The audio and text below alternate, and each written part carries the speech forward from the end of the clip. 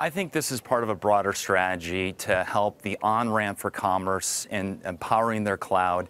It's not exciting for investors on the hardware side, but all the services that they can pump through the system. And so we see a world where commerce, music, video, all these different mediums can be pushed through these devices. So yes, we think consumers want these devices, but it's not just the device, it's to get you hooked into a subscription, into Power AWS and these other initiatives, which are much higher margin businesses than hardware. This is clearly negative for Sonos. Okay, well, you know, I can see that. I can see how putting out these new products could do some danger there. But my question is, according to the information, maybe you remember this report, Paul, they said only 2% of Echo owners have made a purchase through the device itself. Is Amazon putting more eggs in this basket than is worthwhile at this point? No, I don't think so. I think it will end up being a material driver for the company. And I agree with everything that the other contributor just mentioned. But the way I look at this particular stock is that you have a 66% year-to-date return and a double in the last 12 months. And so a lot of the good tidings are already priced into these shares.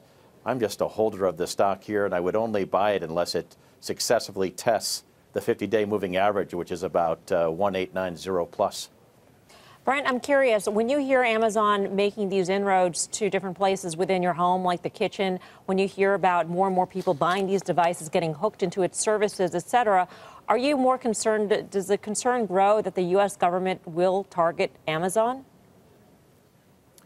I don't think the risk grows. The risk for Amazon, in our opinion, is do they have just too many oars and too many waters, and the risk of getting defocused. But I think, as Jeff Bezos said yesterday, you know, there are multiple things that go through around innovation. They're a company that learns to fail fast. So if these don't work, they'll bail and cut ties with these initiatives and go somewhere else. So we've seen this in multiple occasions where they've shut down businesses. So we think they're obviously very good at doing this, and we think it's the right strategy, again, to provide the on-ramp. We do think that there'll be a lot more commerce that flows through these systems.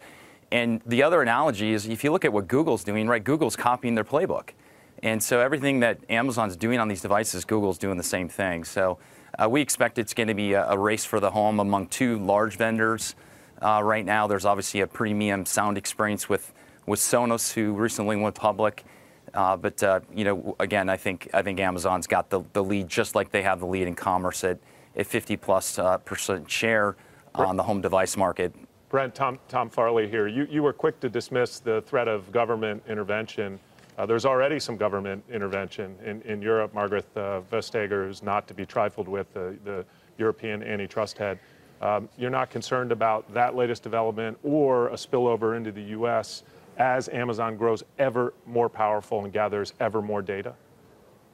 Yeah, let me be clear. The Alexa announcement today doesn't increase the likelihood. Just to answer that, we do believe, obviously, the ongoing regulation is a concern. It's a concern across the entire internet coverage, covering Facebook, Amazon, Google. No question. It's the #1 question we get from investors. What's regulatory going to do to the multiples? Clearly, it has had no impact on Amazon. Should it have an impact? Should there be a regulatory discount embedded into these multiples? I think there is a growing discount. I think there's a growing discount that's happening, and you've seen it already in Facebook, right? The stock peaked out at 215. We're back almost at the low next to the Cambridge Analytica scandal. So, yes, I mean, we think that there should be some discount embedded. But we still see north of 10% upside, and if you do the what ifs on the 2021, you know, we're still getting to materially more upside going forward based on the sum of the parts across all 6 of their major businesses.